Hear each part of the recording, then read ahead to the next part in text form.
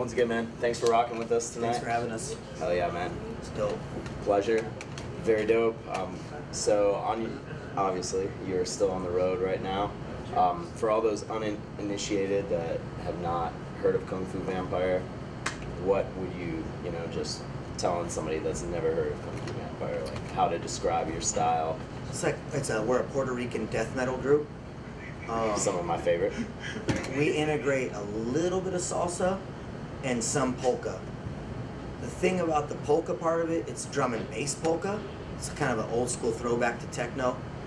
And no rap. Rap is crap. There's a little country singing. And I think, for real, if you haven't heard of Kung Fu Vampire, we are all-encompassing hip-hop, alternative, live band, funky, some dark, some happy, and most of it's more reality than fantasy, honestly. So. Yeah. As far as like a lot of the stuff you do, I mean, I really like. One of the things that drew me to listening to you guys in the first place was how that you could switch up your flow and go all over the place from like fast to slow and just really set the mood on tracks with your vocals in addition to like the instrumental stuff you had behind. As far as hip hop goes, who are like three of the bigger influences on you, just off the top of your head, maybe that like really helped you get where you were going? Cypress Hill. Yeah. The Far Side and Digital Underground. Yes. Straight up. Three very young influences, breakdance era. Love those three groups. Of course, NWA, Ice Cube's first few albums. And this guy's out-bearding me right now. He's got a great beard. He's missing the middle part. I think he got burnt. He was making coffee. Espresso machine. He's out-bearding me like a motherfucker. He's got a great beard with the hair mixture. Hard to do an interview with that beard. Really. I mean, he's using beard oil. I'm sure you get on Mars. They ship it down. Elon Musk is making some beard oil on Mars, ships it right to Kick Butte Coffee. Boom. Actually, man, if I wore beard oil out here, it would just like fry in the fucking sun, man. That Dr. Bronner's, the fucking hippie soap. Well, I'm on my second day of beard oil ever in my life. I bought one yesterday. I heard they got foam too. I haven't tried that. I used it yesterday. I used it today, and I don't see it doing anything. Whatever. Yeah. I was hoping to give it some shimmer or something. It didn't do nothing. Hey man, just keep trying. Eventually it'll like soak in, man. It'll like evolve with your beard. I had to cut it because this thing was getting massive, and everybody was like, "Yo, you gaining hella weight? Are you lifting? Are you just been eating?" I'm like, "I'm shaving it." No, last time I saw you, you didn't even have a beard. So yeah, like my first beard. I had my first beard in 2016, and I haven't cut it really since. That is what's up. So I know a lot of the stuff you do is more on the like darker side of things, which it's a lot with obviously the moniker and how a lot of shit you've been through. I know in California, between a lot, it's not like your typical West Coast shit. Yeah. So like when you were like coming up, like when you were first doing stuff, what was like the scene out there? I would say obviously you guys have a band, so you're all like dope, but the only thing, so in San Jose, the Bay Area is pretty big. So San Jose, San Francisco, Oakland. And in San Francisco, there was a trip-hop, gothic, industrial movement. They were separate movements, of course, right? Gothic, industrial, and then like trip-hop. A lot of people don't know San Francisco's cutting edge for a lot of things, especially music. They were doing electronica, trip-hop, rave music. All that shit was happening. Germany and Frisco, the city. You know what I mean? It was like Sweden, San Francisco. I know the goth culture out there too. Yeah, the goth crazy culture. So I was influenced by the San Francisco goth culture a little bit. I mean, it's always intriguing. But I heard a lot of the weird alternative industrial music as a small kid. And I saw Testament, which is more metal, right? Oh yeah. I saw Fear Factory industrial when I was like 10 years old, and so for me, it kind of created an interesting path. Being a metal, hip hop, whatever. Even though our sound isn't metal, I just still like it, and that's where some of that goth came from. But the scene in San Jose, that was San Francisco. San Jose didn't have a goth scene that was worth talking about. And I mean, you can even because I listen to a lot of metal, like metal, punk, and hip hop. Those are like the three scenes I grew up in, and I dig a lot of that. And in some of the bass lines and some of the stuff in your songs, you can sort of hear like a heavier, almost like metal thing going with it, on a lot of your songs, which is again part of the reason why I was sort of like drawn to a lot of stuff that you've done, which I need to is learn very how to dope. scream and then we'll have some crazy shit. I don't know how people scream, man. It's, Oh, yeah. If I try to do it once or twice, if I raise my voice at anybody or anything, it's gone for like a day. I know a friend who like Impressive. blew his like fucking vocal cord like going on tour for like 15 days and he just couldn't do it that long, man. Damn. But yeah, that shit's gnarly. Yeah, I think for me, what I always wanted to do, and people may or may not understand this, but you know, a lot of times people would try to bring a live element to hip hop, and it would give it a sloppy feel. They always want to make hip hop sound live. I wanted to make live sound hip hop. If that makes sense, Paxton knows the idea behind it is like you have a live band that's so tight that it sounds like they're playing samples and shit. It sounds like they're playing dope hip hop beats that you'd be like, oh, this is like a, you know, DJ Premier beat, but it's live. That was what I wanted because if you think back, you see all these rock rap dudes and all this stuff, just bringing a sloppy factor to hip hop. And I breakdance as a little kid, as a 5-year-old, so I always had respect for the early culture. You know, I liked Run DMC and all that shit. And so for me, when the sloppy rock rap came out, I was very like, get the fuck away from me, like Limp Bizkit and things like that. Sorry to name drop. I know we're getting a little bigger, so if I do that and someone gets mad, nah, sorry, man. You seem like, actually, you don't even seem like a nice guy, Frank. I don't even know your name. That's how much you mean to me, Frank Durst. Frederick Durst. No, I don't even know his music, and it's not even that bad. But I just didn't like that live, sloppy hip-hop feel, and I always wanted to do the opposite. I wanted it to be chopping and fast and singing and jazz and symphony and all this shit that was tight. Click, clack, tick-tack, tick-a-tack. And when they're solos, they're tight, not just all over the fucking place, you know what I mean? So that was my influence. One of the first groups that I can think about that like sort of made me really realize that was the Roots. Like seeing the Roots with like Questlove and Black Thought and all those guys, man, fucking dope. Yeah, and they kind of did a thing similar to us where they didn't sound as live on their albums, because we don't sound as live on our albums. We're leaning towards that now, and maybe the next project we're going to have a lot more of that. They always had a more tighter, less live feel, but there was live drums and shit, but not on everything. And then you go see them live and you get more of it. And that was what was dope about the Roots. And I was a big fan of Do You Want More, you know, that and Illadelph Half-Life. Yes. And after that, I kind of didn't listen ever again. I don't know why, you know, I don't listen to music a lot. So, no, I hear you. But those two records are in the iPod to this day. So going back to some shit we were talking about off camera, Gathering of the Juggalos, 2010. That was like one of the last times I went. Wow. Saw you guys there. So honestly, I know you've been a few times. As far 4 times, yeah. Yeah. What do you have any like favorite moments or anything that really like stick out, or you're just like good or bad or both? You know what? This last year, we had the greatest. It was our favorite, I think. Right? I mean, this 2016 was our favorite. Coming out of that trailer, going into the trailer with nobody in the crowd and nobody side stage, coming back out a half hour later, and it was completely full. As far as the eye could see, both directions. My Magic Ninja friends, Strange Music friends, Psychopathic friends were all kind of huddled around. They came to watch us. You know what I mean? Like, they don't do that for everybody. They came. I came out. Seth Cruz backstage. Mayday's backstage. Everybody was back there. You know what I mean? Dope. And so that was one of the greatest moments, just playing daytime for the first time. We kicked off the gathering when no one else was playing. Yeah. So we weren't like a side stage act. We were like the kickoff this last year. So there was nothing else going on, and it was dope. It was dope. It was cool. Never played in the daylight before, so. Fuck yeah, man. Another question I've wondered too is like I said, I know you've collabed with all kinds of like some of my favorite musicians. I mean, Twisted Insane, Tech Nine, Brother Lynch. You collabed with all these badass people. You've been independent for so long, and I'm sure you've had like multiple offers on doing something. Do you ever think about maybe like starting your own record label or like building up like a roster of people? I mean, I know you're doing your thing, and that's probably like a shit ton of work on itself. Job. Yeah. And I know like running a record label is even like crazier, but one time we made a Google Doc of like 300 names for a label idea. Yeah. And then artists that I was bringing up like Gorilla Voltage and friends of mine like that. I didn't want to get into business with my friends. Yeah. And I become friends with people easily if they're nice people, if they're genuine. Yeah. So that's my only qualm about starting our own label is that I don't really want to get in business with a bunch of people and have people be like, you know, I mean, fuck Kung Fu, and I don't think they're paying me my residuals. Nobody's saying fuck Kung Fu right now. We're minding our own business. You know, I'm the king of minding my own business. Like, we just do our own thing. We have fun. We're cool with everybody. If you're a dick to us, it's going to be a problem. We got murderers in our squad that are undercover to choke you out. You know what I mean? And we're the nicest guys in the game. You know what I mean? And we love everybody. So we never have problems with anybody. We love everyone.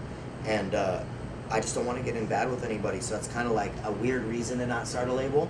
And I'm sure I could work around it through contracts and things. But I just don't want the stress, man. I just want to make music, you know, and have fun and put on a great show. It's understandable shit, man. I mean, hell yeah. Going back to more of your influences again, so, you know, like I said, I'm a big metal and punk fan. I know you said Testament, but, like, what other, like, metal bands for, like, all the metalheads out there? Like, what do you rock? What really, like, gets you, like, even nowadays? Or Metallica first, of course. Yeah. First and foremost. All the early albums up to the Black Album, mainly up to And Justice for All. Yeah. And then I really liked DRI and Anthrax as a kid. I loved, like, Cry for the Indians and all that stuff, Anthrax, and then I liked some Megadeth. That dude could have been so much more, man. Sorry, Dave Mustaine. You're awesome, but you could have been so much more. You're fucking talented and weird. Peace sells, but who's buying? Peace sells, but who's buying? Help me. Yeah. You know what? I really liked like Death Angel, Testament, and then later on I really liked Pantera. Like after they were already popular, I found out about them, and oh my god, like I just love Walk and drag the body some more, drag like never before. I can't fucking do metal shit. But man, that Pantera album that has all those hits on it, Walk. Is it called Walk? Last Walk? Yeah. Walk? Yes. Dope. I love that shit. Yeah. Metal-wise, that's pretty much. And I actually really like classic rock, man. Talking Heads, The Doors. That's my shit. Oh yeah.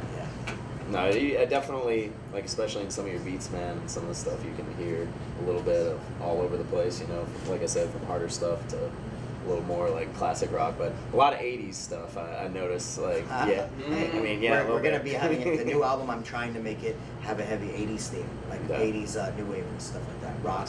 I like the Bee Gees a lot, you know, things like that, so I want to implement that. I got to sit down and take some time away from touring and everything and just get weird, you know? And just write weird 80s shit. And we're remaking an NWA song and a DOC song. And we've never remade anything ever in our life. We've always had originals only. So this is something new for us. But I'm a big 80s new wave fan. Like the Cars too. I know they're like late 70s, 80s, but I like the Cars a lot. Like I could bump, fuck man. Their greatest hits, there's like 20 songs. And I like Steely Dan too. Like I have a weird palette.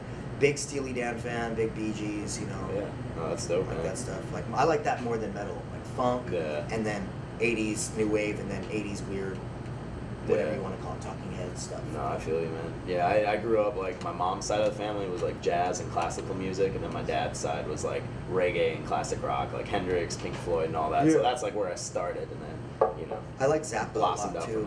And I like Jefferson. Badass. Is it Jefferson Airplane or Starship? That was earlier. Airplane was the first. Starship I like both. was later. Starship's dope too. Both the Jeffersons are dope. And I like the TV show The Jeffersons actually. What was the saying they would always say on The Jeffersons? What was the one thing when he came home he would always say? Does anybody know? Sitcom knowledge. Now I'm gonna watch that. Jeffersons was tight. Oh yeah. You would say Wheezy. Was that it? No, Wheezy. I don't know.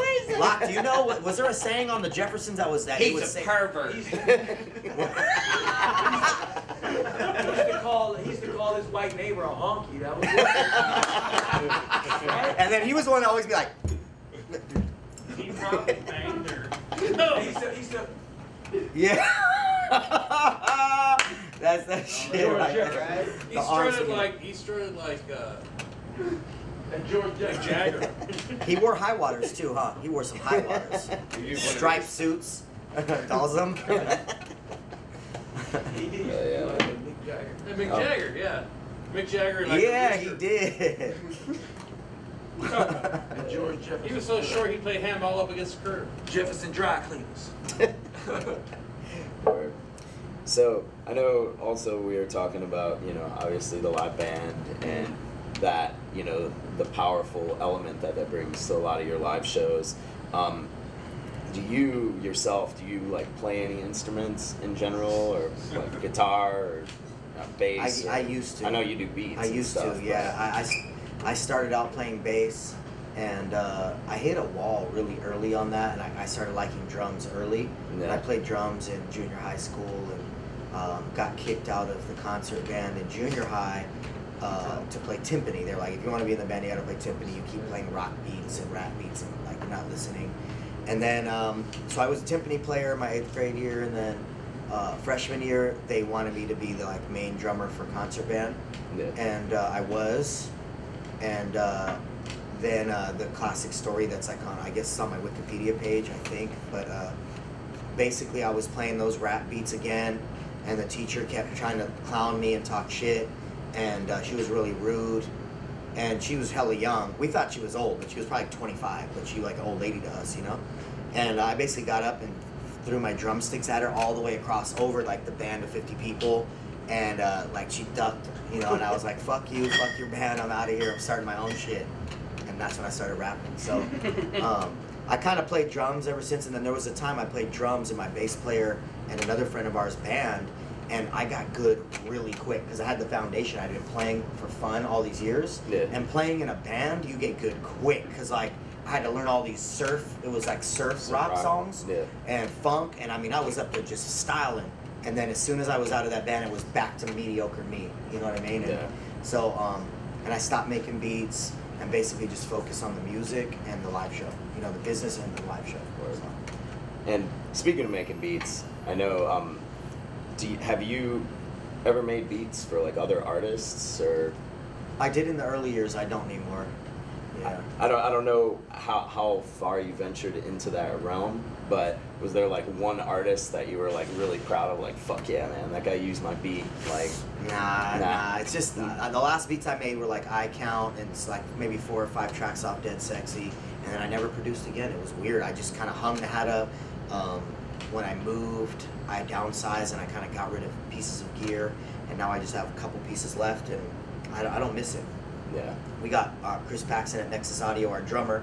He has a state-of-the-art studio. So, you know, if your friend drives a Bentley and you drive a Hyundai with the missing wheel, you like, just get rid of the Hyundai, bro. Call your boy up and be like, hey, taking the Bentley out. You know what I mean? There's no reason for me to have a little studio. I have a home set up for verses or whatever. You know what I mean? But yeah, I just had to pick. I couldn't do everything. No, sure, I understand.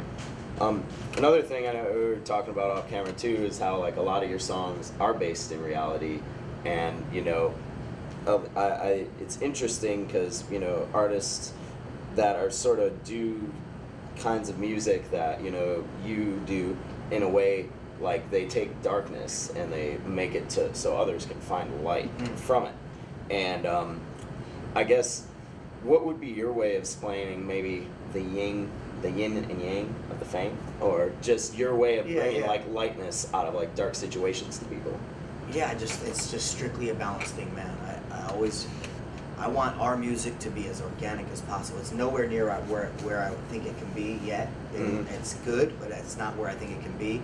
I just want it to be organic, and I feel like if you try to make certain types of music, it's not going to be organic. So if you make light music, happy music, you're really forcing it. You're not being balanced. If that's all you make, sure. I mean, I'm like one of the happiest guys I know, and my people will all tell you that. Like, the dude's never really moody, pretty happy. I'm getting happier as time goes on. He's still not happy all the time, man. You got to make some dark shit to balance it out. So I always am a little skeptical of like people that are too fucking just happy. like evangelists or people who work at churches that I know. I hate to bring up church or whatever. I'm sorry, but I do know some pastors and shit that are just always happy. And I'm like, you're probably beating your wife or something, dude. You're probably smoking heroin. There's something off, you know? I just don't feel that that's genuine. Yeah. To always be one or the other. Same with dark. I think it's really selfish to always be like, oh, I'm always dark. I'm always depressed. Like, you're a bitch, dude. Yeah. Fucking watch Netflix, smoke a joint, get your dick sucked. If you have to pay for it, do that. But don't go around acting pissed and sad and mad at the world. You're lucky to be alive. Like, there's people suffering way worse than you. And just like for people who are the best, there's always someone better. It's the same thing. If you're struggling, there's always someone struggling more. You know what I mean? It's like you see these workout videos, right? These Army veterans They're fucking 45 years old. They're missing a leg. They might not even have a dick because they lost it in the war. And they're shredded, doing one-arm pull-ups, killing it, living life, fine-ass wife. It's like, you're gonna complain about your life. This dude doesn't even have a dick or a leg. And he's murdering it. He's up there yoked. I seen the video with my own eyes. I seen the shit. This is what happens when this guy gave me one shot of tequila. Just one. And the shit's going overboard. No. Oh, yeah. But that's how I feel. You can't always be dark, you can't always be light. There has to be balance. And I'm trying to bring that balance to music and to everything. So, you know, a lot of people who like my darker shit, they're like, yo, man, he's changing, he's doing happy shit. Boom, they get hit with a dark one. So, we're going to keep doing that. Oh, yeah. Cool, man.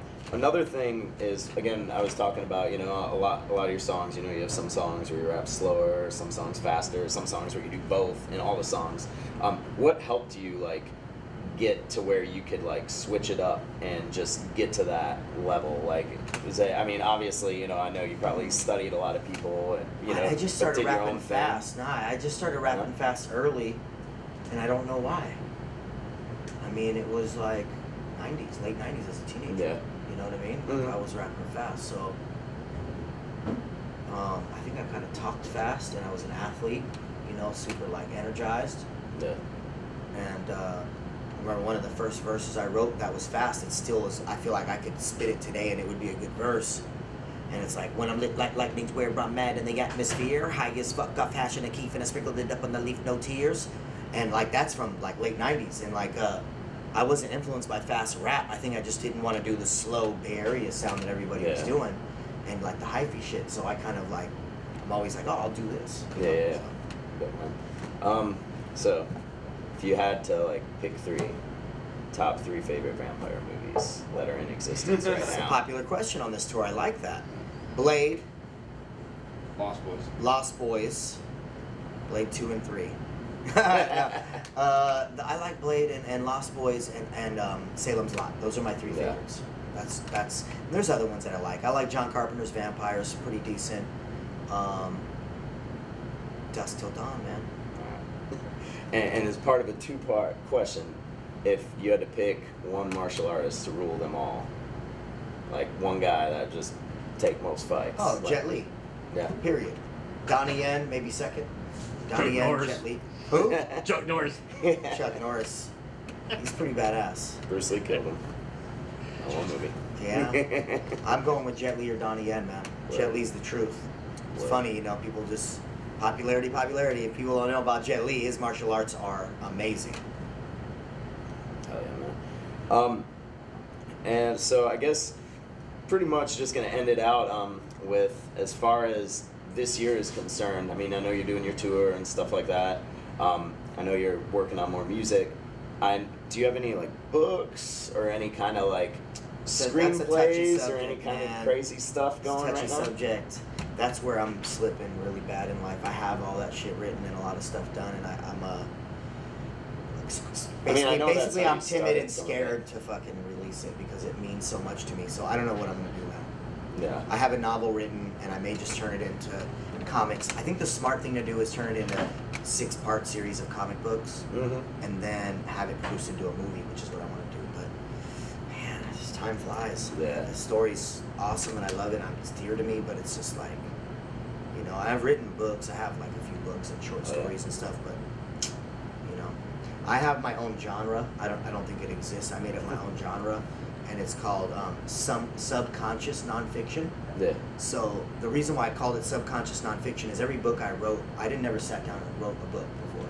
Yeah. They come from dreams or like nightmares or flu, like when you have the high fever. I call it like a fever dream, right? Yeah. So they all come from that. My novel is a fever dream. I woke up and wrote like an 85-page summary by the side of the bed at 6 in the morning from this nightmare, and that's kind of the basis behind the story of Kung Fu Vampire. So that stuff is all, to me, called subconscious nonfiction because it really happened. I didn't make it up, so it's not fake, right?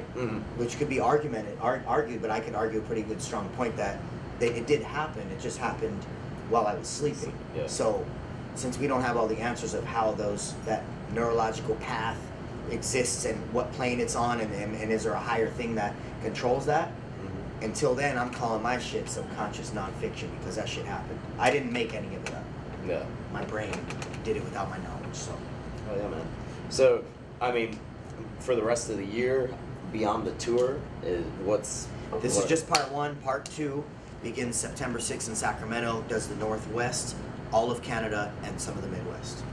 Yeah. So we're doing everything we didn't do on this, and then we're gonna have to do a part 3 to finish it off. East Coast, some other things. gathering appearance this year?